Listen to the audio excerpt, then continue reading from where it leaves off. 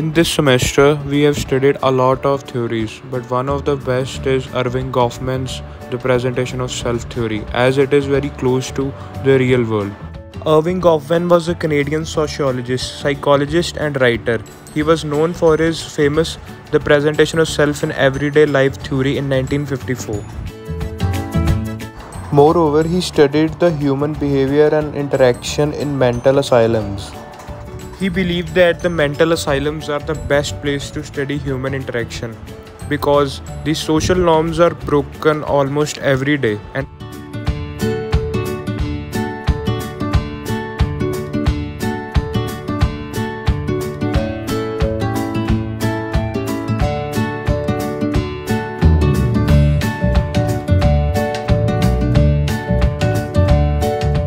he believed we operate on two levels. Firstly, to maintain the sense of self, which means who we are. Second, to maintain the sense of self-worth, to value ourselves.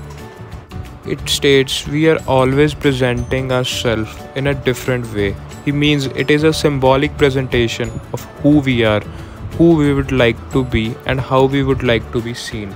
Theory shows that we have different kind of behaviors and versions of ourselves at different type of situations.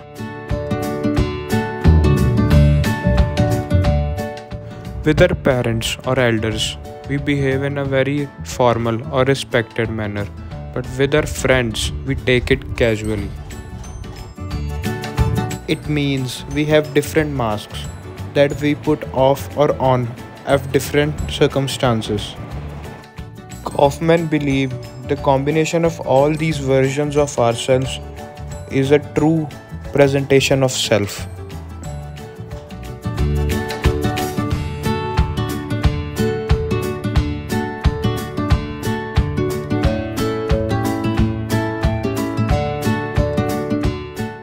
Thanks, that's all from the video.